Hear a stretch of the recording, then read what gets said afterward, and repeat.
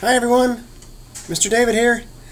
Hope everyone is having a great day, and we miss you very much. I would like to do another read-along today. This is a great story. It's called Grumpy Cat, and I hope that you enjoy it.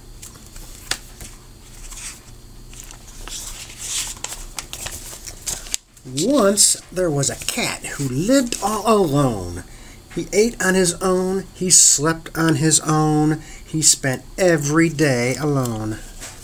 He would sit between the trash cans and look very, very grumpy. At night, other cats in the neighborhood would meet and play together. Cat wanted to join in, but he just didn't know how. The other cats didn't ask him because they thought he was a grumpy cat.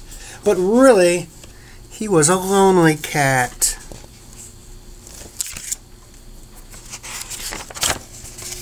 One night, everything changed. There was a terrible thunderstorm that crashed and shook the ground.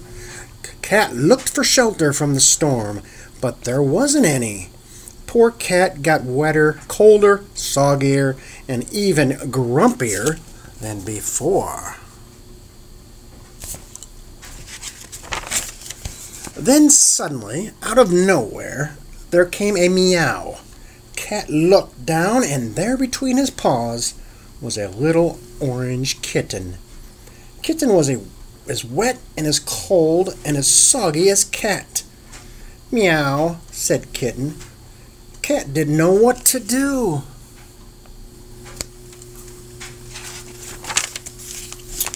Kitten followed Cat.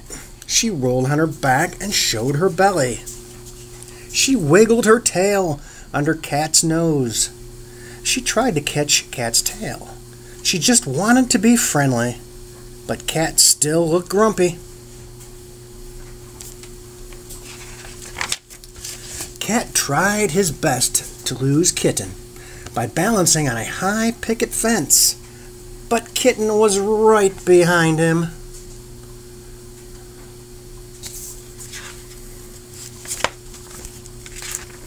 Cat thought he had finally lost Kitten by climbing a tall tree. Then Cat heard a meow.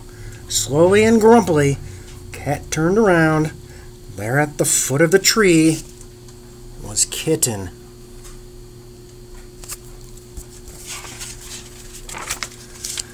Kitten followed Cat up the tree. She tried to reach him by balancing on the thinnest of branches. Then Kitten slipped.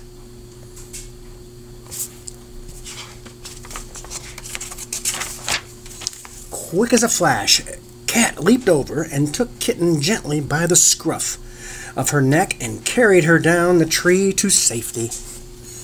Once they were on the ground, Cat licked Kitten to make sure she felt safe.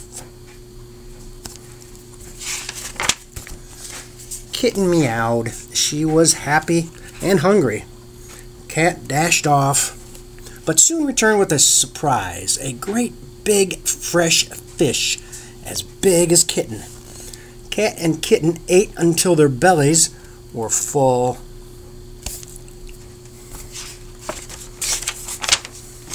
Cat and Kittle cuddled up for a snooze. They had each found a friend, and Cat was never grumpy again. Well, almost never.